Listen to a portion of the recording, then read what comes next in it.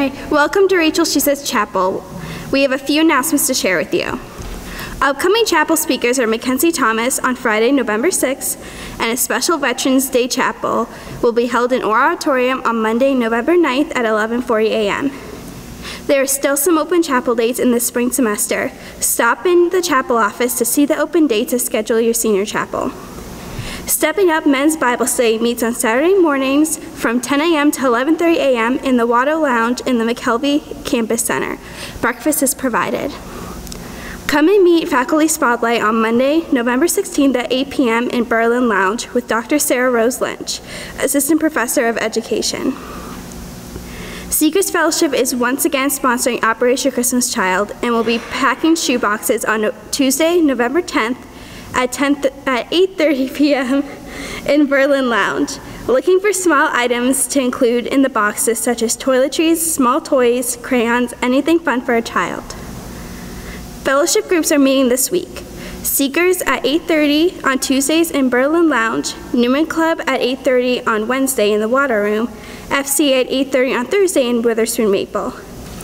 Habitat for Humanity chapter meeting is this week on Thursday, November 5th at 6 p.m. in Mueller Theater. Can you all please join me in prayer? Direct and help us, O Lord, in all our deeds, that in all our works begun, continued and ended in you. We may glorify your holy name and finally, by your mercy, obtain everlasting life through Jesus Christ our Lord, who lives and reigns with you in the unity of the Holy Spirit, one God, forever and ever. Amen.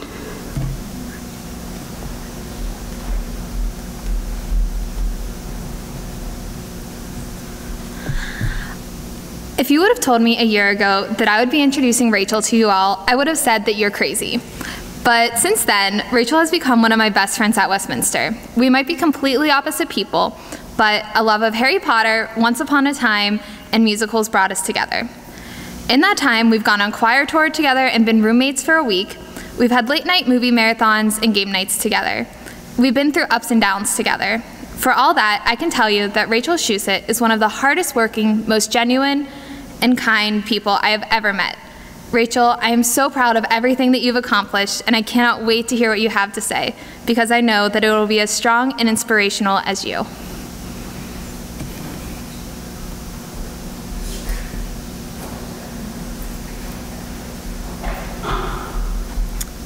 So I'm not Rachel, but I'm going to be reading Mark chapter 10, verse 27. Jesus looked at them and said, "For mortals it is impossible, but not for God.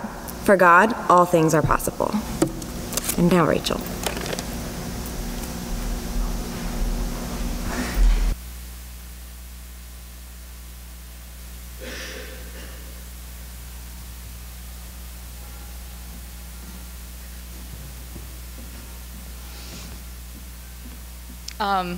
So I'm not talking just yet.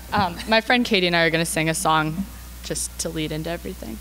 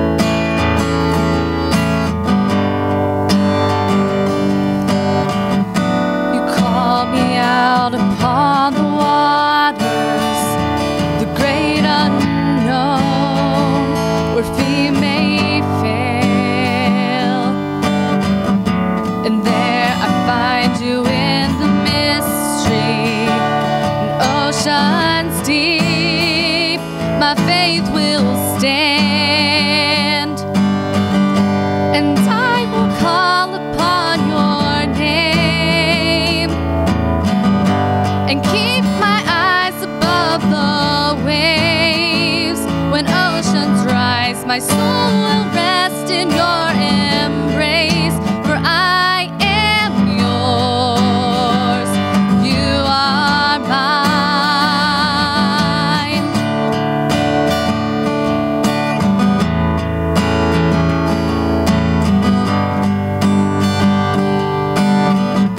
Your grace abounds in deepest waters, your sovereign hand will be my God. fail and fear surrounds me. You never failed, and you won't start now. And I will call upon your name and keep my eyes above the waves. When oceans rise, my soul will rest in your embrace. For I am yours, and you are mine.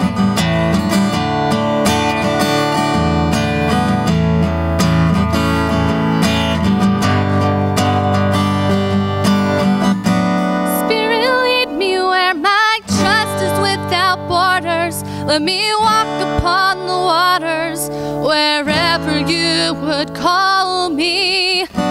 Take me deeper than my feet could ever wander.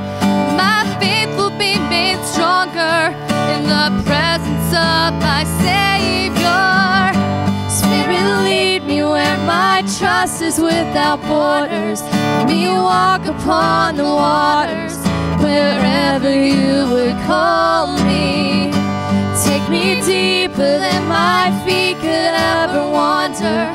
My faith will be made stronger in the presence of my Savior. And I will call upon your name and keep my eyes above the waves.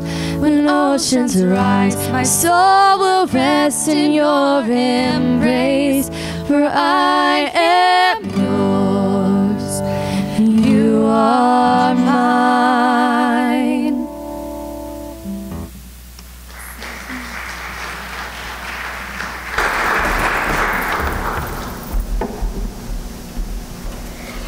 Okay, I'm reading from John chapter 8, verses 1 through 11.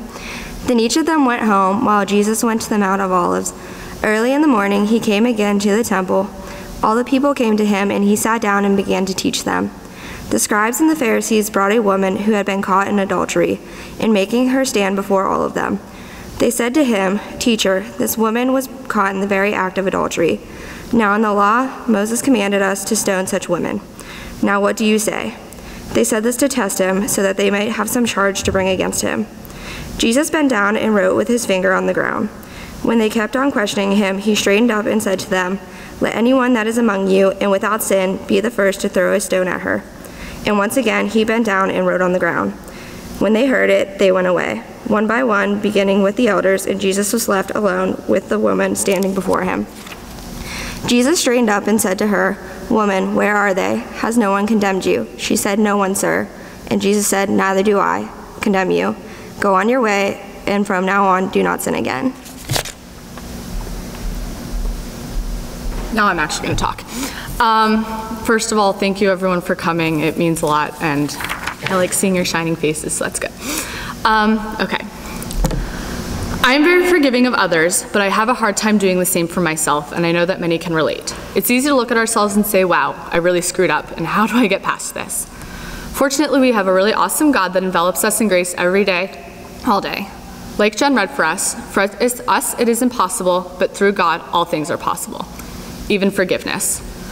God has forgiven each and every one of us for the lies we've told, the tests we haven't studied for, the plans we've canceled at the last minute, and even the unspeakable things that we have done to ourselves and others. This is demonstrated in the story of the adulterous woman that Alyssa just read. In it, the Pharisees bring Jesus a woman that has been caught in the act of adultery. According to the law of those days, women that did this were to be stoned, but Jesus bent down and began writing in the dust before answering, "Let anyone that has not sinned throw the first stone."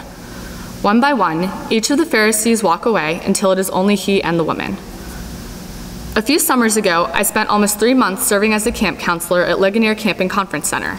While there, I participated in Bible studies with the other female counselors. This is one of the passages that we looked at, and we all were very intrigued by the fact that he didn't just stand there, but he knelt and wrote on the ground. We came up with a few hypotheses, Alyssa, as to what he might have done when writing in the dust.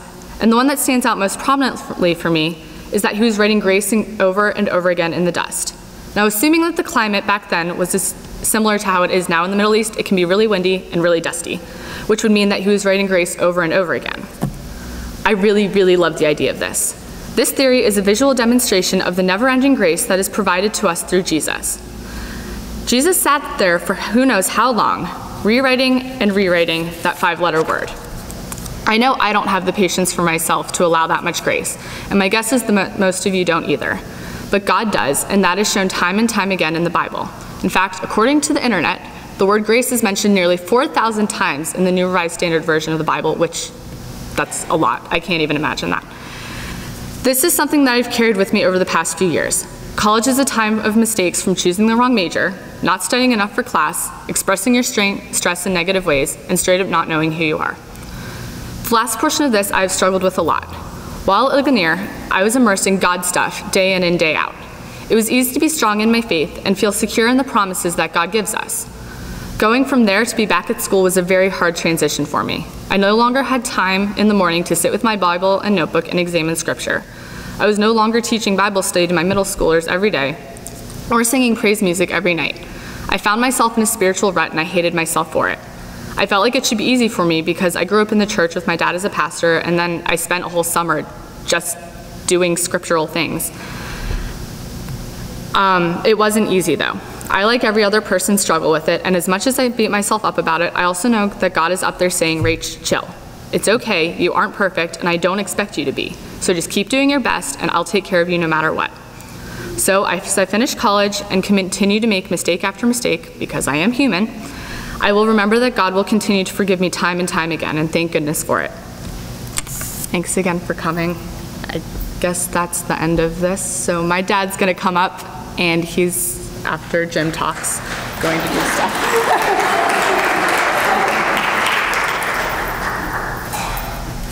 Rachel, thanks. I like your phrase, Rach, chill, because I think that God actually sends that message to us all the time, especially when we're trying to control our lives, or we're trying to run from God, or we're trying to run from ourselves, and the list goes on. So grace is about that. Rach, chill. So, as is our kind of tradition, when we have a student whose mom or dad are pastors, we invite them to come forward and share the benediction. So it's our honor today to have Rachel's dad, Steve, here. So Reverend Steve, come on up.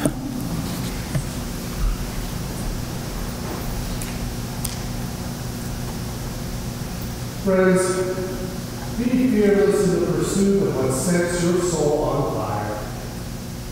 Find God in everyone and in everything. Glorify God in everything you say and everything you do.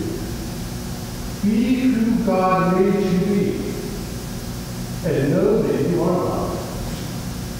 Secure in the knowledge of the love of God, the grace of our Lord Jesus Christ, and the communion of the Holy Spirit are with you now, and will be forevermore. Thanks be to God.